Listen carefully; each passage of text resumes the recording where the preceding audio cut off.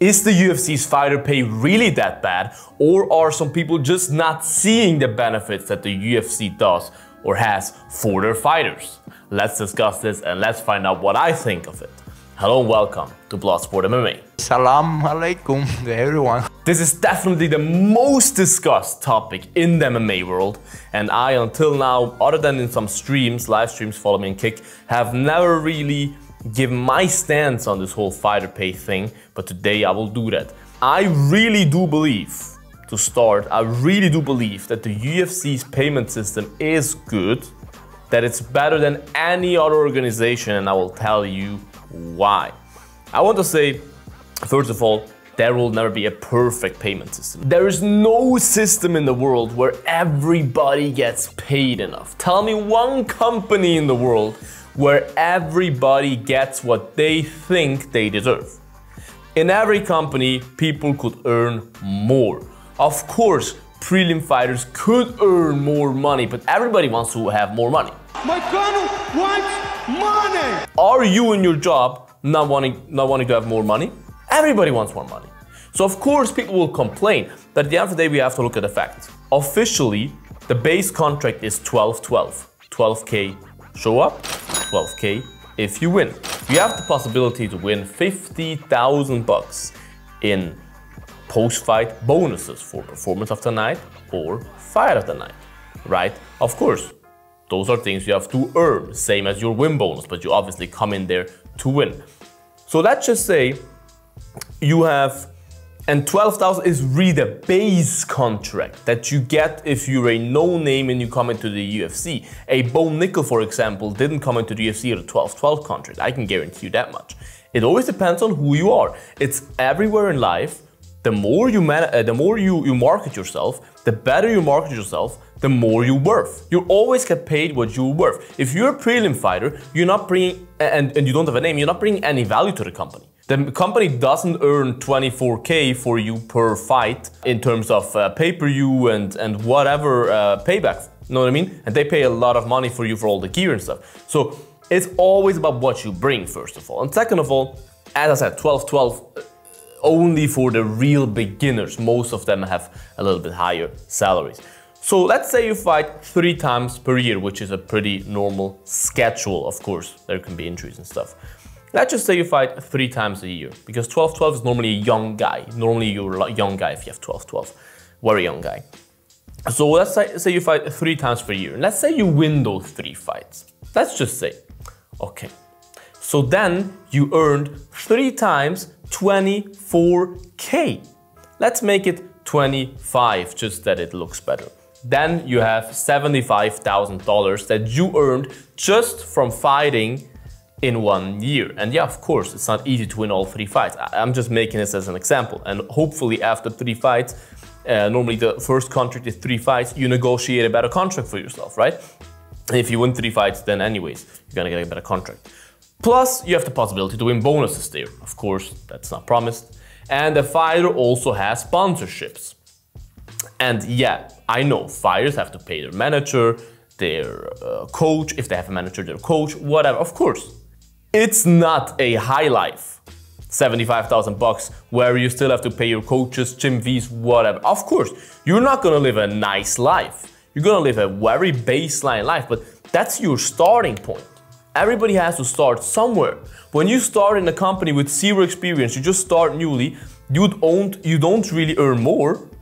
You also have to start on the baseline, and the UFC markets you as well. What people don't see is the UFC gives you so many things other than just normal money.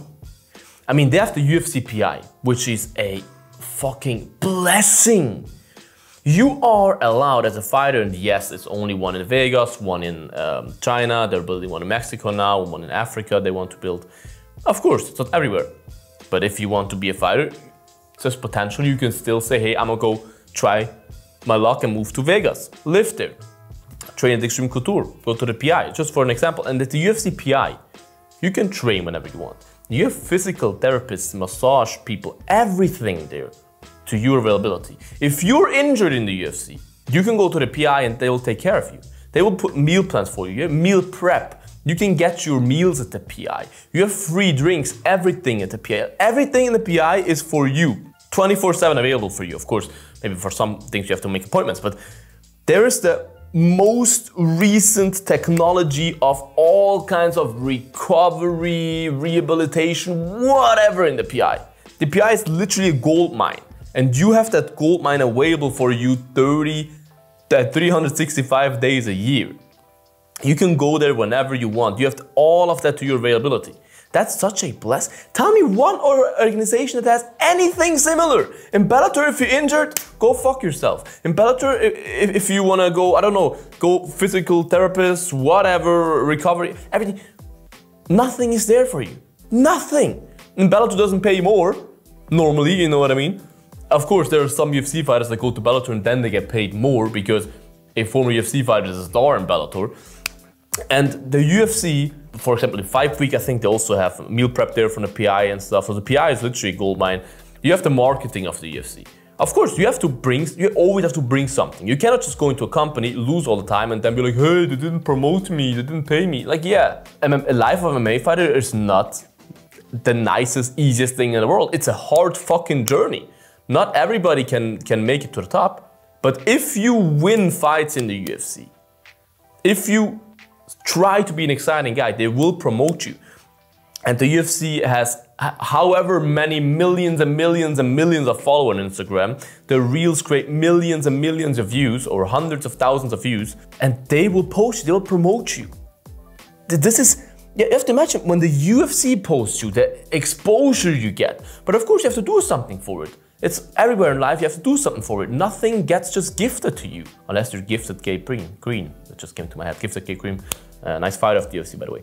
Anyway, if you bring your stuff to the table, the UFC can push you limitless. Look at Sean O'Malley. Sean O'Malley came to the UFC as a nobody, as a brokey, had an exciting win. He went through the roof overnight. Famous as fuck. He didn't fight thousands of times in the UFC and he gets paid a shit ton of money. Why? He's exciting. He comes to finish a fight. He doesn't come in there to just clinch with you for 3 rounds. He's exciting in and outside the cage. He promotes himself as well. And Sean O'Malley never has to fight again. He just became champion, 28 years old. He never has to fight again. Tell me another organization that has a champion that never has to fight again at 28 years old, just won a title. No organization. Because the UFC is such a huge ship where you can profit so much if you do it the right way. But of course, if you only chill, I don't know, in your farm the whole year and just post 1 video per week on your Instagram of, I don't know, how you milk your cows or whatever, and if you win your fights, it's by decision and you win, lose, of course you're not gonna get crazy contracts and sponsorships and everything. Of course not. What do you expect? But the UFC literally pays you very well if you provide the value for them. And that should be your goal. Wherever you work, provide value for your company. And as I said, 12-12 is not much money. Of course they could pay more. Of course, I'm all for it that fighters get paid more. Don't get me wrong. I'm just trying to tell you that we should stop to always complain about it. If fighters just complain about it, nothing will happen. They have to do something for it to get paid more, because the UFC will pay you more if they feel like you're worth more. And if you win fights, you're exciting, you promote yourself well, you're active on social media and everything, because you are your own company in some way. And you have to promote your own company. You can't just open a business and say, yeah, I don't know, I repair tires, and just build a shop and then just let it be. No Instagram promotion, no nothing, just like sitting there on your chair all day waiting for customers. It doesn't work like that. It's the same with your persona. Your persona is your company, you need to promote it. All the fighters that promote themselves well get paid well, because the UFC pays you for your value. If you don't bring any fans to the stadium, if you don't bring any people to buy the pay-per-view, why should they pay you more? For, like, you know what I mean? That's 101 business. So what I have to say, again, summarizing this, yes, I agree the UFC could pay the fighters more, especially the premium fighters. Yes, I agree. They could pay everybody probably more. Every company could pay everybody more. That's the baseline.